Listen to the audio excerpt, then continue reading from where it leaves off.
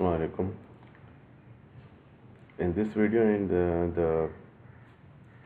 a couple of next few videos, we will learn about BCH code known as Bose-Chaudhary-Hockingham code and RS code, which is known as Reed-Solomon code. In coding theory, the BCH codes form a class of error-correcting codes which have been the subject of much academic attention in the last 50 years.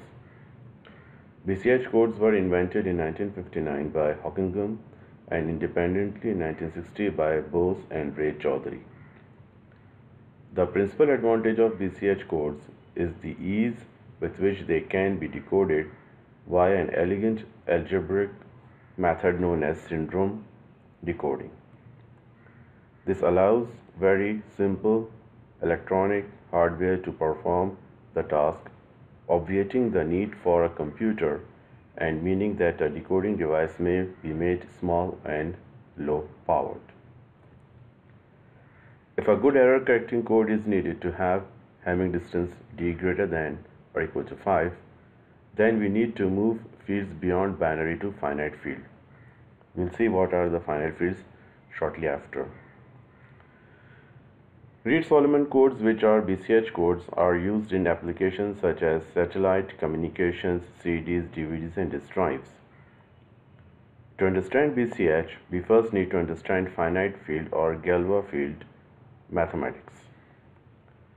And in order to understand Galois field, we need to understand the concept of modular arithmetic. So we begin with modular arithmetic. What is modular arithmetic? When we divide two integers, we will have an equation that looks like the following. For example,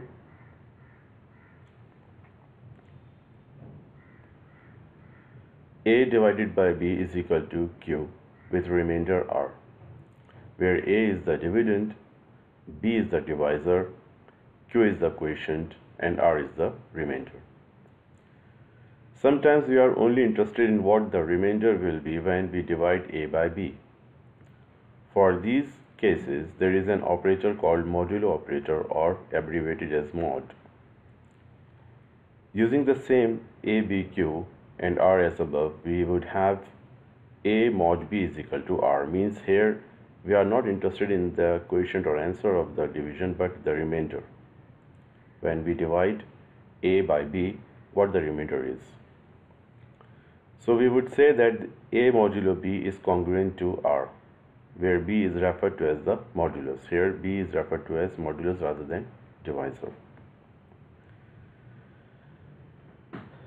We can use a clock to find the remainder of a number divided by 12.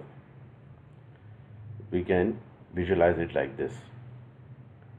In other words, 12 is the modulus. To find 16 mod 12, count from 0 to 16. So we start counting from here, from 0, 1, 2, 3, 4, 5, 6, 7, 8, 9, 10, 11, 12, 13, 14, 15, 16.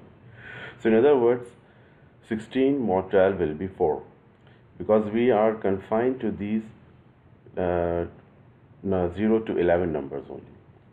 When we have got modulo 12, then our answers, the remainders, possible remainders can be only 0 to 11. So we are confined to this 4. 16 mod 12 is equal to 4. Start counting from 0 and keep counting after reaching 0 till count up to 16. When you will finish counting 0 to 16, the number on the clock will be 4, as I showed you. If you divide 16 by 12, you get the 4 as the remainder. You can see that for modulus 12, actually it is repeating sequence from 0 to 11. This way we can make repeating sequence for any modulus number. So we keep repeating within these numbers only. We cannot go beyond this number or from 0 to 11. So for example, for modulus 4, the repeating sequence is 0, 1, 2, 3.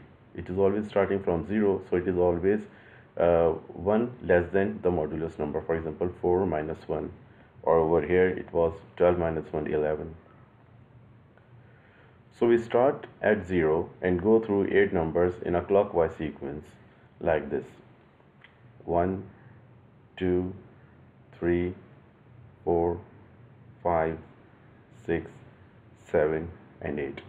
So 8 mod 4 is equal to 0, because 8 is represented, the remainder is represented, whatever the remainder will get will be 0. We start at 0 and go through 8 numbers in clockwise sequence 1, 2, 3, 0, 1, 2, 3, 0, as I showed you. We end up at 0. So 8 mod 4 is equal to 0. Similarly, 7 mod 2.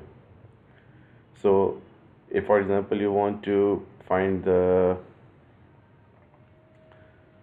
you are in modulo 2 and you want to know what is the modulus of 7, so you repeat 1, 2, 3, 4, 5, 6, and 7. So 7 mod 2 is equal to 1. If we have a mod b and we increase a by a multiple of b, we will end up in the same spot. This is one important property of modulus number. That is, for example, a mod b is equal to a plus k into b mod b for any integer k. So for example, a is 3 and modulus is b. Modulus b is equal to 10. So for example, if the value of k is equal to 0, then what you will get? You will get 3 mod 10 will be equal, actually it will be 3 mod 10 will be equal to 3. And then 3 plus 1 mod 10 will be also 3. 3 plus 2 multiplied by 10 mod 10 is equal to 3. So as you can see that this value will remain the same. This multiplication of modulus by any integer or the multiples of this modulus will give you the same result. Suppose the modulus number is 5. So then the possible remainders are 0, 1, 2, 3, and 4. So if you divide any number by 5, then the remainder will be either of these 5 numbers. It will always be either 0 or 1 or 2 or 3 or 4. Hence we have 5 classes or sets of numbers for modulus 5. For example, if the following number are divided by 5, then for 5, 10, 15, 20, 25 will always give you 0. And 6, 11, 16, 21, 26 will give you remainder 1. Similarly, 7, 12, 17, 22, 27 will give you remainder 2. And 8, 13, 18, 23, 28, 3 will give you remainder 3, and similarly this one. So what you see is that all these numbers fall in the same class where they are giving you the remainder 0. Numbers 16, 6, 11, 16, 21 belong to the same class where it gave you the remainder 1. So these numbers belong to the same class. 5 to 25, this one, these 6, 11, 16, 21, 26 belong to the same class. 7, 12, 10, 17, 22, 27 belong to the same class, and so on. So from the previous example, we can see that 13 and 28 are in the same class, as both give the same remainder 3. You can see that 13 and 28 both are from the same class.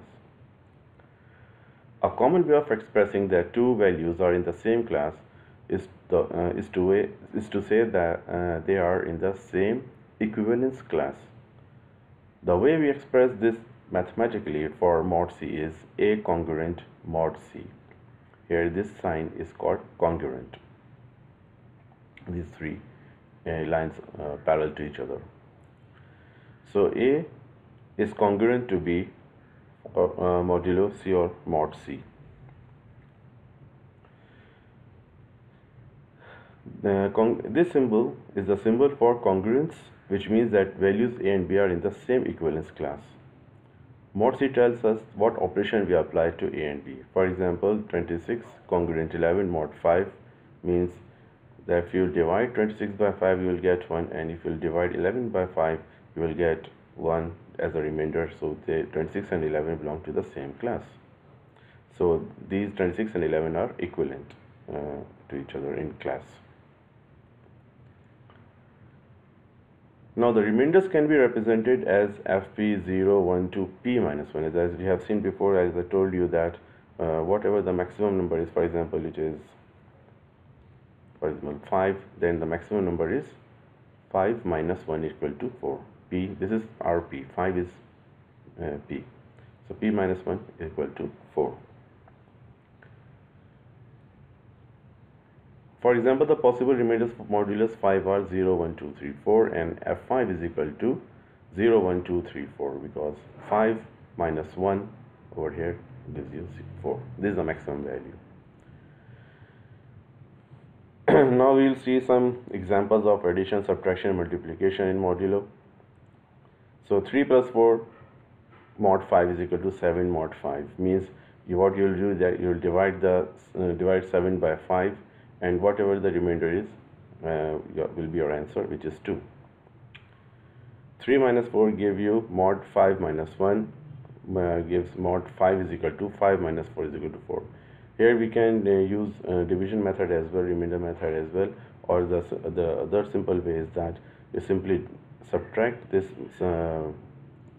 minus value from the maximum value, which is 5 over here, this mod 5. So 5 minus 1 gives you 4. So actually in modular arithmetic, minus 1 is equal to 4. Not because there is no minus 1 in this set, you can see. So the numbers must be within from this set only. You cannot have any number outside this set. So minus 1 is not here. So you can find the equivalent of minus 1 in modular arithmetic, which is 4 in this case. And similarly, multiplication example, 3 multiplied by 4 gives you 12, and again if you take the mod 5 of 12, it will give you 2. So we can see that this 12 and this 7 both are congruent to each other, because they both belong to the same class where they are giving you the same remainder, which is 2.